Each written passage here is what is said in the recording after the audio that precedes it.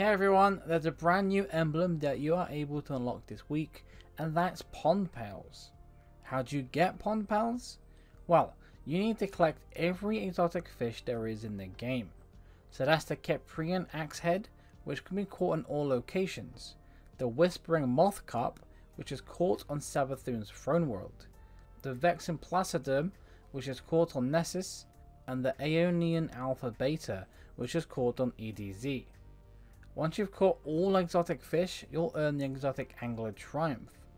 Acquire the triumph to earn the Pond Pals emblem. Once you've acquired the emblem, you can find it in collections, under flares, and for me it was on seasonal on the very last page. Now you can show off to all your friends how much you love fishing in Destiny 2. Do you already own this emblem? Let me know down below. Consider hitting that subscribe button as it truly helps me out a lot. And as always, I will see you in the next video.